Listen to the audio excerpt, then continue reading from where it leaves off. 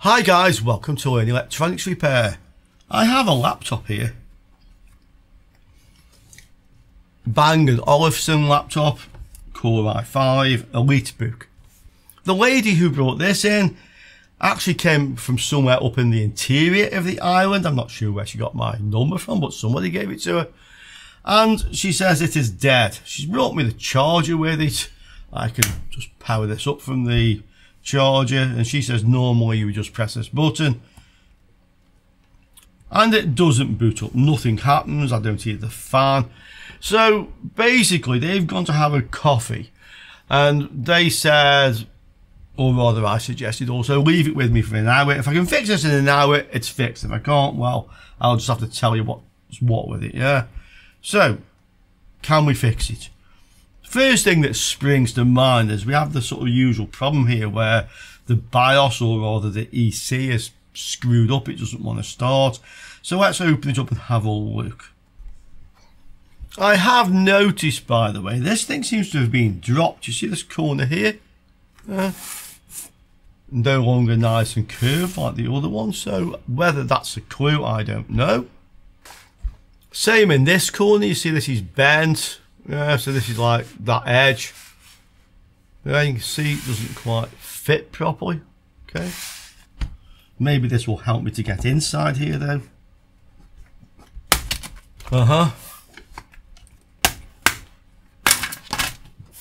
Okay.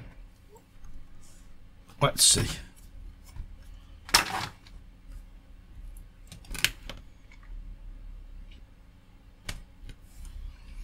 Well, we can try disconnecting the battery. There's probably no CMOS battery on this, but let's just have a quick check first to see if power is actually getting into this. What voltage rails we have? Do we have any shorts maybe? So, power connected. I'm thinking these might be ground.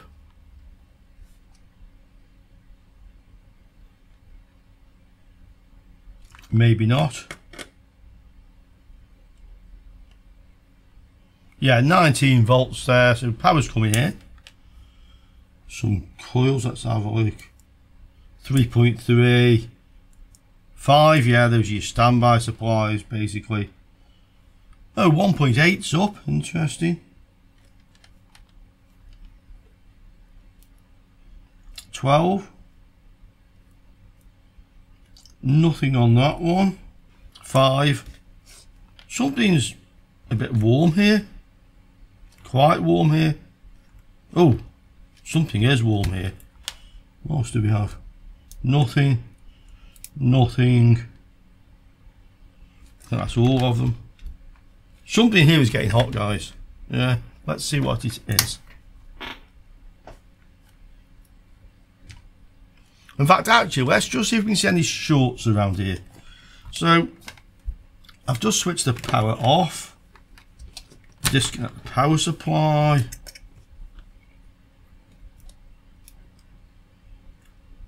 Almost 100k on that one.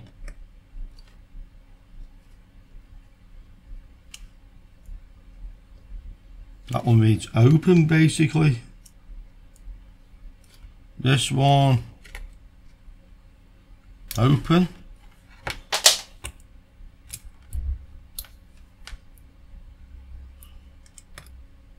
Strange, you wouldn't expect these to read open. Yeah. 100k.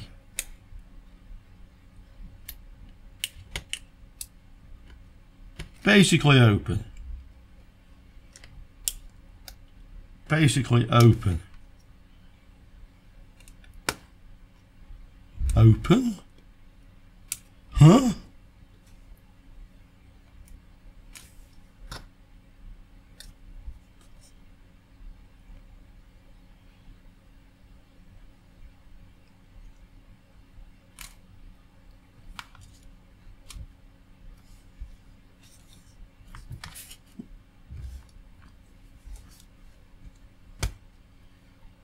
Five ohms. That could be something like the CPU. Another little one here. 1.2k. Get on these ones.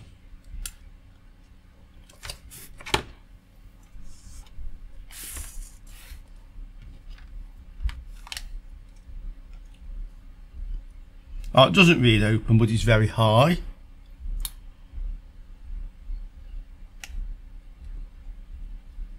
That one does read open.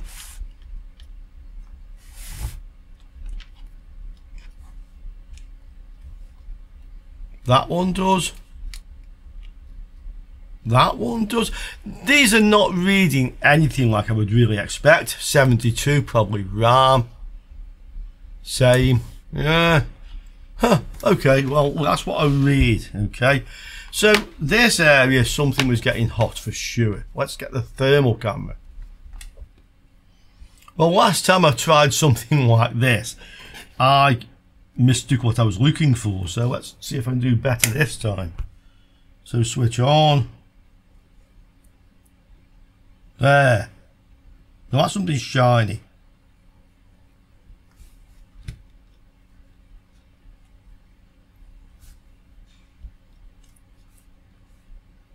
Something is warming up somewhere.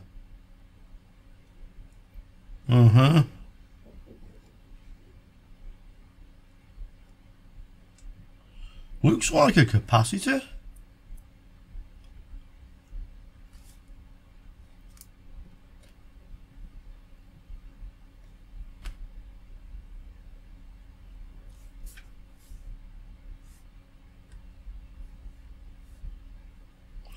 But it's not, well, it says rather warm for a capacitor for no reason. 50 degrees.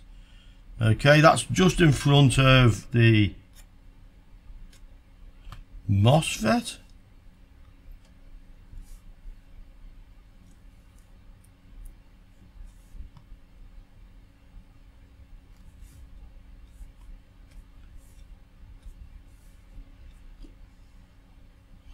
This coil is warm. Okay. What's the resistance from that coil to ground? High.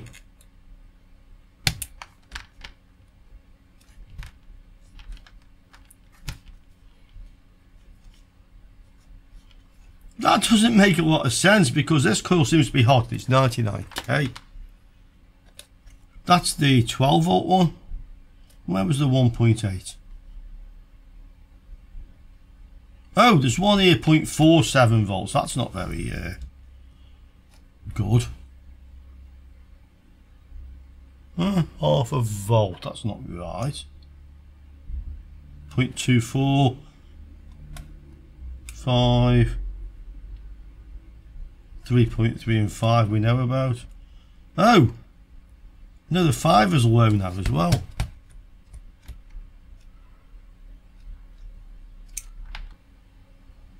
Well, the first thing I'm going to have to say is that capacitor shouldn't be getting hot.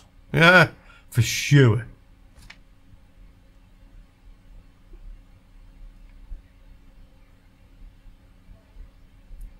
$60 degrees. So this capacitor. Nothing on that end. 19 on that end. Okay. And the other interesting thing is the voltages. So now 1.8 is reading 0.4. This was 5, it's now 0.86. This was 3.3 and still is. This was 12 and still is. This one reads 5 as it did before. This one reads 0.188 and didn't read anything before. Nothing. Nothing. Nothing. 0.25. So basically I have like a lot of low voltages. Well, here's the capacitor that gets hot. These are obviously a couple of MOSFETs, high side, low side. We can see the junction is here to here, I would say. Or is it here to here? Yeah, here to here is the junction. Which is also the coil. This is the output of it. And then we have another MOSFET here and here. So this obviously drops voltage. We know there's 19 coming in here. Therefore, 12 would seem, well, a bit unusual, I would have thought, but correct.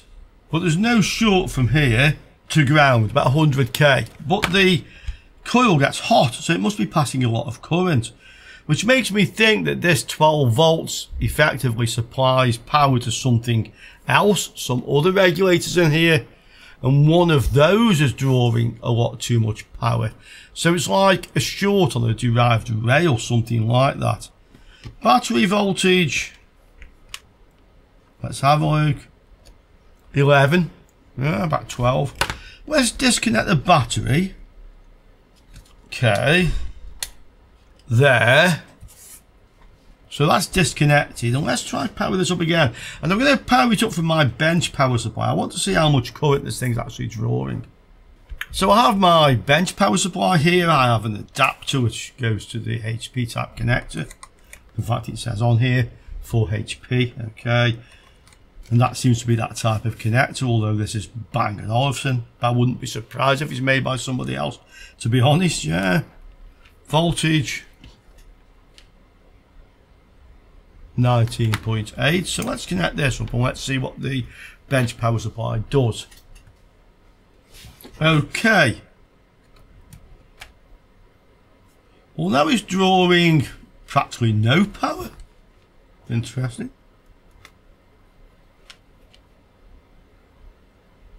Voltage, there's now 5 on there without the battery attached. Okay, 3.3.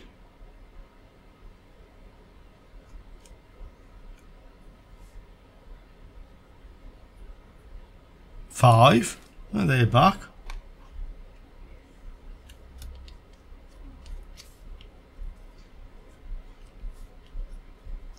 See if anything's getting warm. Nothing there. Nothing there. 5.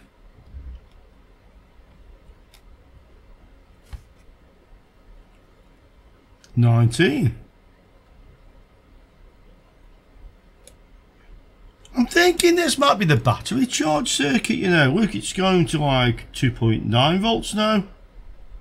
So the voltage output is changing. Is anything getting hot here anymore? No.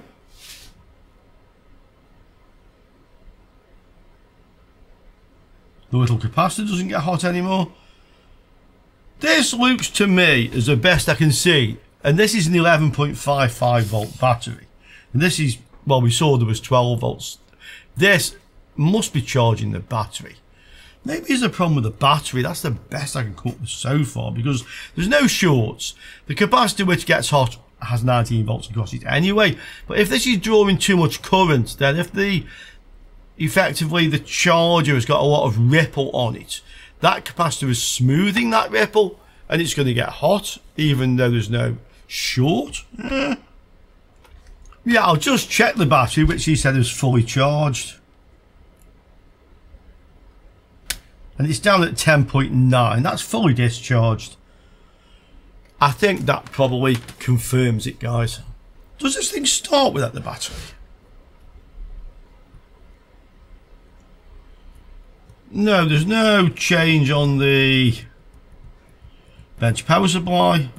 I really thought it might have done.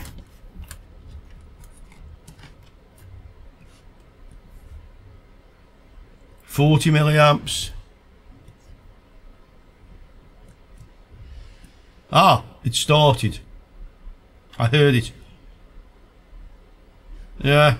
Well, yeah, it's on. It's on. Okay, so this has, as best I can say, a faulty battery, and I wouldn't want to do anything else other than change the battery and see what happens. Okay, so that's what I can tell the customers. You can actually use it in the meantime if she wants to use it on the charger. I don't really see why not. Okay, how about that? An interesting one. What do you guys think? But personally, I wouldn't spend any more time until I get that battery changed. Okay, I just know you're going to talk about this down there, yeah. What do you think of Richard's opinion? Let me know, and I look forward to seeing you all soon again on Learning Electronics Repair. Ciao for now, guys.